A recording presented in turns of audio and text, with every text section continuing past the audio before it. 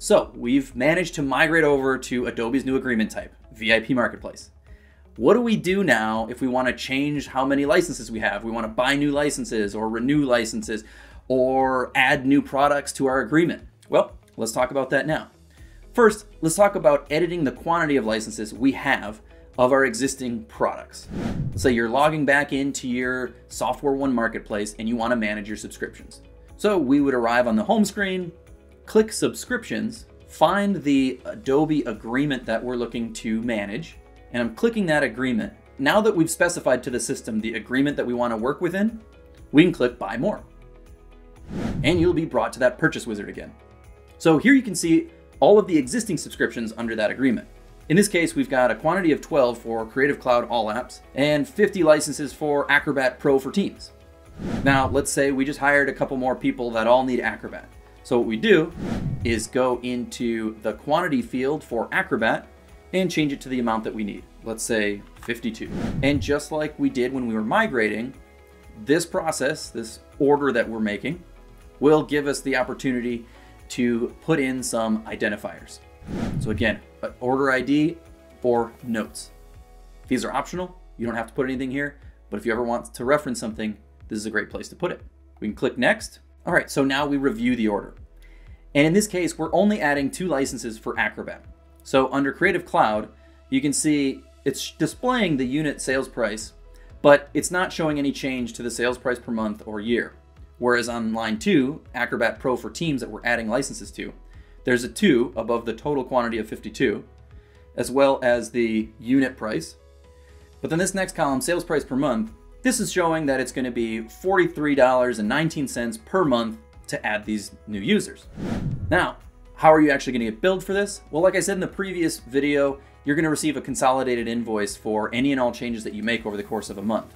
And that invoice is going to be prorated to the day. So in this particular case, that invoice is going to look something like how many months I have until my anniversary or my renewal times this sales price per month. Now, it'll be a little bit less actually because I'm 8 days into the month, so they're not going to charge me for the full month. They're going to prorate it for those 8 days. So once we place that order, you can then go into your Adobe portal and administer those licenses in about 3 to 5 minutes. Okay, the next scenario is how to add new products that we haven't bought before. So again, I'm going to start over, go to the home screen here, click on Subscriptions, choose the agreement I want to purchase under. I'll click this one, and I can see under here, Subscriptions, under this agreement, there's only Acrobat. So it's going to be largely the same as when we were just adjusting the quantities. We're going to go into the agreement page that we want to operate under, and then click Buy More. Now we bring up that purchase wizard again. And once we're here, you can see that we've got Acrobat Pro for Teams, and I can adjust the quantities like I did in the previous example, but how do I add Creative Cloud? It's not here. Well, I go over to this button here, Add Items.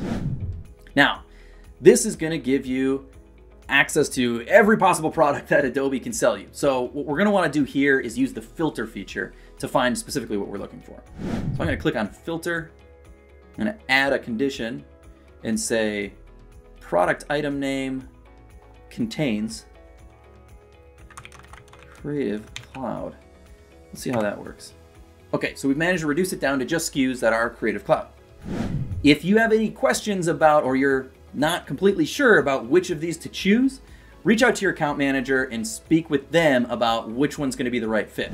But for each one, you can see the sales price. You can see the sales price broken down on a monthly basis as well as a yearly basis.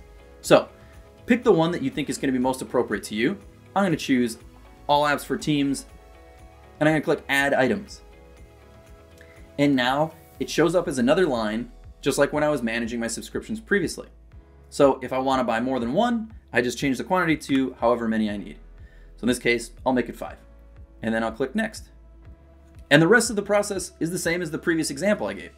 You can put in some additional information on the order ID or notes, click Next, confirm the quantities that you're adding, and click Place Order. And just like the previous example, you're going to have access to those licenses within 3 to 5 minutes of clicking that Place Order button. We're pretty excited about how slick this process is, but it is a new process, so we totally understand if there's some growing pains here. If you have any hesitation or reservations about this process, just get in touch with your account manager and they can walk you through this step by step. Thanks for watching another one of these videos. I hope it was informative, but there are a couple of more things I want to call out before we end this one. Previously, a company could make separate orders for, let's say, different departments or something like that, or different geographies, and they'd receive a separate invoice for each one. Because Adobe is consolidating the billing, they can no longer accommodate that sort of billing. But the good news is, Software One is building this sort of functionality into our platform. So if you come into the Software One Marketplace platform, you can go in here and split the billing that way. Now, there's a process to this, and it might be worth making a video on later, but it's also something that your account manager or your resources at Software One can help you with if you need to do that. I also want to call out that we have a lot of other online resources available to you.